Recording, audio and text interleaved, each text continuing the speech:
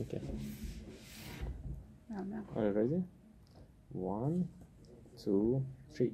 Hello everyone. Today I'm Hello. here with Kazi. We are going to talk about health insurance in Luxembourg. How does it work? How we can get reimbursed and what coverage it has. So, do you want to start and introduce yourself and the experience you had with the insurance here? Okay, so when you are a student, they will offer you the government says Yeah, it's CNS. They call it CNS. the here. health insurance from Yes. the government Yes. that covers most of the things. If you are not sick, if you don't need a treatment, it will cover almost every doctor. And it's good enough. It's not expensive. So How much you are gonna pay? the university will charge you directly, so you don't need to go and fill the form in the office, in the health insurance office. You will have to do it directly in the university when you pay the university fees every semester. Yes. They will charge you for the health insurance. Yes. So you will receive your card, your CNS card, directly to your address here in Luxembourg. So that's the first thing. You need to pay that community or health insurance from the government. If you need more protection, if you need maybe another health insurance, you can buy another one from any private company. You can do that. Or if you need a specific medicine or a specific treatment, or maybe do one more coverage for dentist procedures, or for, I don't know, eyes surgeries, you can pay an extra health insurance. But now we are going to talk about the government, the health insurance from the government here in Luxembourg. Yeah, we call it CNS. And we are not expert in health insurance and stuff. If you need very specific, then you need to ask directly. But in general, around 200 to 300 euros per semester you're going to pay for your health insurance, which I believe that is a fair money, considering the services they offer for your health insurance. And yes, your tuition fees would be around 200, and then for summer semester you're going to pay a bit more, like 300. For the winter semester a bit less, because the duration it will be different. And then at the end you need to go to the CNS website and order your insurance card, which you at the first you will receive 2 CNS cards. One is European card, which have like a what the deadline? No, okay, expiry date. Okay, let's rewind a little bit. Okay, so you will receive the CNS card, right? But you can ask for an international CNS card. It's not international, not all countries, just for European Union you can use it, and this has had the expiry date. But there is one without expiry date. You need to use it. It's the same card. I don't know that it has just one social security number.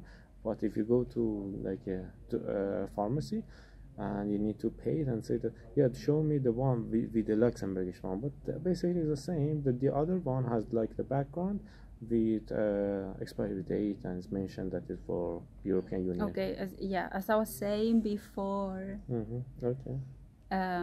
If you are going to travel to any country in the European Union, you can ask for this international health insurance card, which means that if you have any accident outside, they will see this, and I think they will charge you. I'm not sure if they will charge you or not, but it is a percentage is covered by the CNS. So they know that you have an insurance in Luxembourg, in the European Union, so you are covered. You are still covered, even if you're traveling outside Luxembourg. So if you want to make an appointment with any doctor, you can go to this webpage. Shaheen will put it here in the comments. It's doctena.lu. Anything. You can ask for any doctor there. So what is the procedure? You go there, you make an account, you ask for the appointment, and you have different filters. So you can look for a doctor for the specialty, of course, and then by language. So if you are an international student and you only talk in English, you can filter in the web page the doctor that talk on your language. And actually they have a ton of languages there. They talk Persian, French, German, English, Spanish, Portuguese. Like, and really, if you're lucky, if you talk any of these languages, probably you will find a doctor that also speak your language. So you will be more comfortable talking to the doctor, because sometimes it's difficult to express the symptoms and everything else in another language. So yeah, you can filter in that webpage. You also can filter by language, and of course by location. So if you want to, most of the doctors are located in the capital, in Luxembourg City, but also you can find doctors in any of these little towns around Luxembourg. So if you can find a doctor closer to your home, that is also possible, and you can find everything in this web page. Another thing is the time. If you need a doctor right away, if you need a doctor 2 weeks later, 3 weeks later, how is this work? So normally, in my experience, if you need a doctor right away, it's better to go straight to an hospital. If you really need it like right away and like emergency, just go to an hospital. But if you can wait, you can ask for the appointment, and normally general medicine doctor will take like maybe 1 week in the schedule for you. But there's most of the doctors, like different specialities, they will have an appointment maybe 3 weeks later, or maybe a month later. And also there is another specialities, like what is the doctor's name,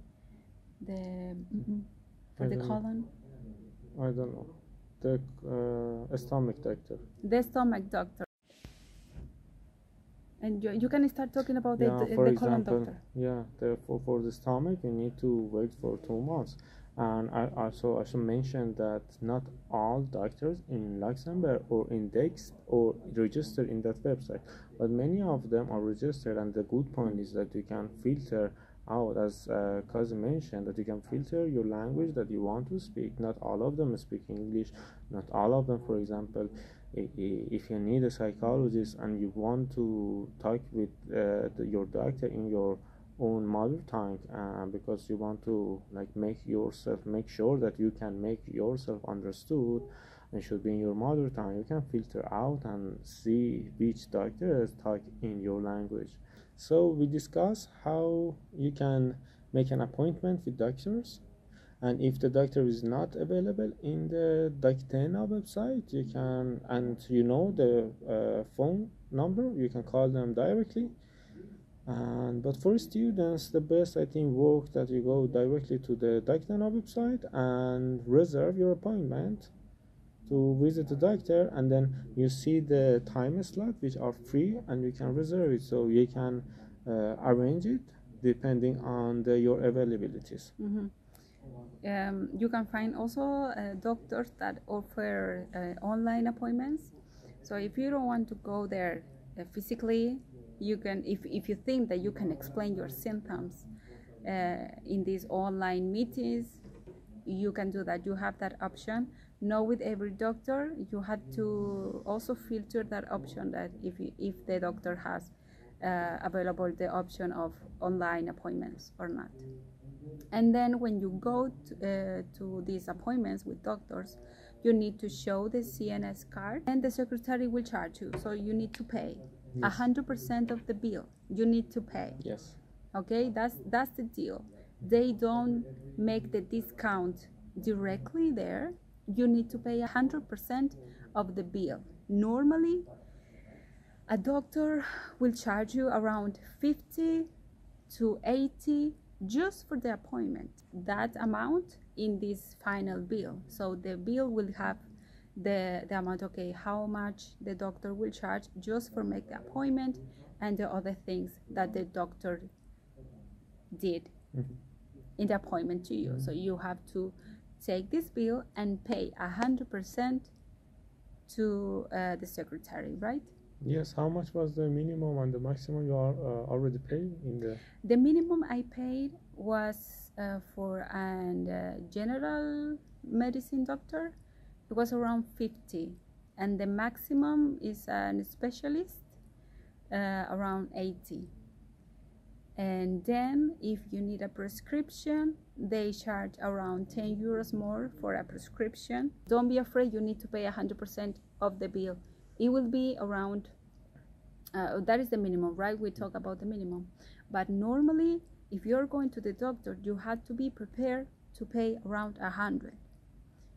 A little more, a little less. I have paid, I think the maximum, I have paid 150. It was for the dentist.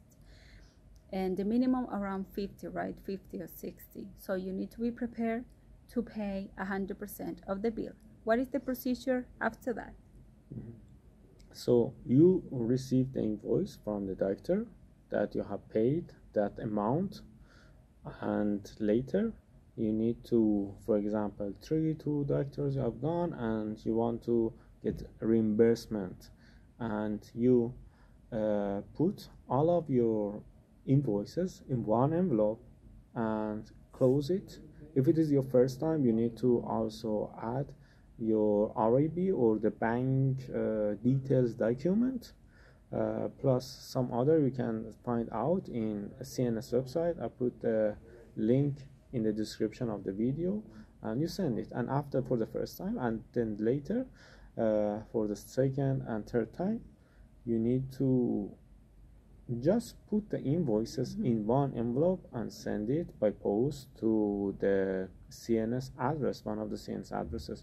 Or there are many places that CNS has its own branch or offices, and you can directly go there, and outside the office they have one small box for post box, Yellow just box. Directly we can put here the picture, Yes. the box. You can just put there for free. You don't need to pay anything. Just put the invoice inside this envelope, close it, put the address of the CNS office, and just put the envelope there. Normally for an appointment is 88%, but for different procedure they have different percentage, and you can check it out in the CNS website for different procedure. For example, that is covered by the for health glasses insurance. they recently changed. For example, was before was a percentage, but now they pay, I think, 30 euro for the lens and 30 euro for the frame. It doesn't matter how much you paid for your glasses, so it's not a percentage or the amount, just 30 euro for lens and every year. And yeah, but you can check it out in the because all the time is changing, and they have also a long list for the medicine. So medicine normally is from 88% to some of them is 50%. It depends the type of medicine that you want to get it from the pharmacy. So it has different percentage. But for the appointment, basically most of the time you have 88%. So you are almost paying nothing. So I think it's very good. Even you're paying 100 euro for your appointment. At the end, they pay you, for example, 88 euro. So it's a good amount. So you are not gonna pay that much for a doctor appointment in Luxembourg. Yeah, I know that it could be a little, I don't know, harsh in the beginning, that you go into the doctor and you have to pay this really expensive bill. But in the end, when you make all these procedures, you send the invoice, and you wait these 2 or 3 weeks, you will have this percentage back directly on your bank account. So normally this procedure and this time, and Luxembourg is doing this really well, even though I think, in my opinion, I think it's better just to go to the doctor and they will calculate directly how much you have to pay. If you have any questions about the blood test, and you don't have to pay in the laboratory. When you're going to the doctor will charge you for the exams, for the blood test, And when you take the prescription and go to the laboratory, it is everywhere in Luxembourg, you just go with the prescription, and they're not going to charge you more money. No, So it's already included. In my experience, I didn't have to pay anything else. I hope that you like this video, and just we are thinking maybe next week or in 2 weeks make a Q&A video. So if you have any questions, you can just put here in the comments, and we are happy to answer these questions in the next video. Thank you very much for watching this video. Bye Bye. What I should do? I feel and I cannot find any. And we need to be shorter video, like 15 minutes. Don't make it very long.